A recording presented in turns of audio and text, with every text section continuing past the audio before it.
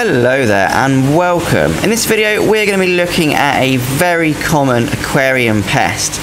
Now if you have zoanthid corals and you're wondering why they never open properly or why they never open at all, and they look a little bit like this one at the back here, or they're semi-open like this one here, then you may be suffering from this pest.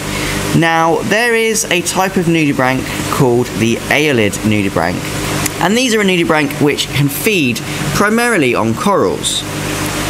In fact, here is one on the glass now. You can see this little critter here. That is an Aeolid nudibranch, and this little ring or semicircle here are its eggs.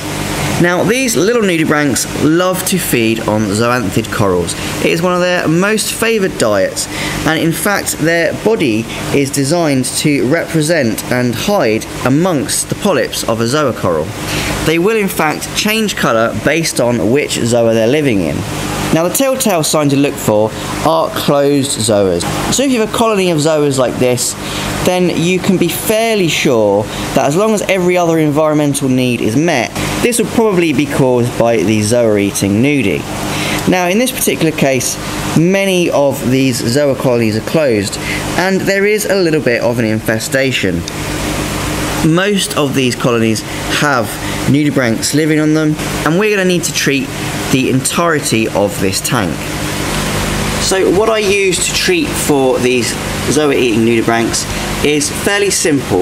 I use RO water that's at the same temperature as, or roughly the same temperature as the tank water, so the coral doesn't get temperature shock. Now RO water is primarily there just to kill the nudibranch itself. Nudibranchs don't like RO water, and within 5 to 10 minutes of this bath they tend to drop off and are dead. And secondly, I use a dose of malachite. So this is malachite green. You can also, rather than using malachite, you can use Lugol solution, which is basically iodine, or any other specialised coral dip. Now the reason we use the coral dip or the malachite is to kill the nudibranch eggs, because they will have eggs on the colonies of zoas, and even if you kill the adults, the eggs will hatch and you'll be back to square one. So we need to kill those eggs. So all I do with the malachite is I mix it up to the dose suggested on the bottle, and I put it into the RO water. Obviously use the required PPE when handling these kind of chemicals. So there we go, so we just give the malachite green a little stir,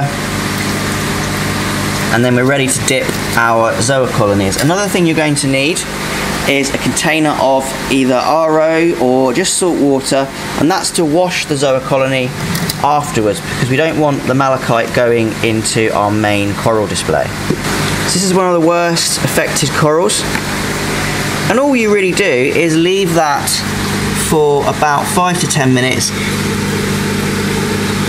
You can already see some of these bits coming off of it, and they are actually nudibranchs and amphipods and all sorts of critters that are coming off of it.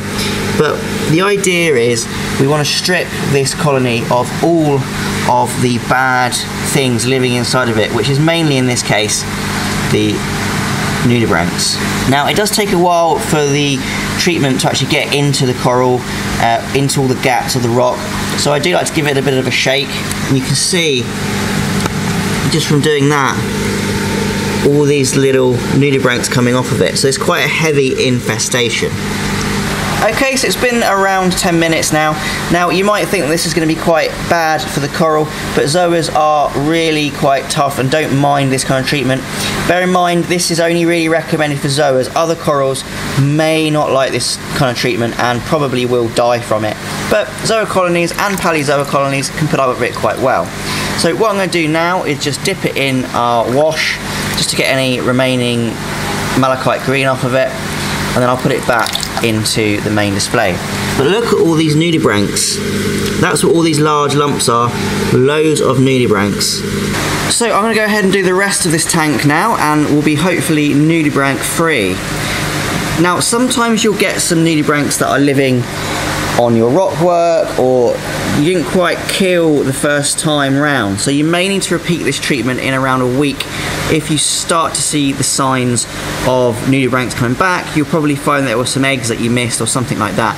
So you may need to re-treat your corals for a second time. But generally, once you've done it once or twice, you will completely get rid of your nudibranch problem.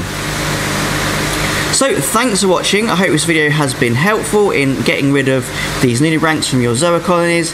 If you like this kind of content, please remember to like this video and subscribe to my channel. Well, once again, thanks for watching and happy fish keeping.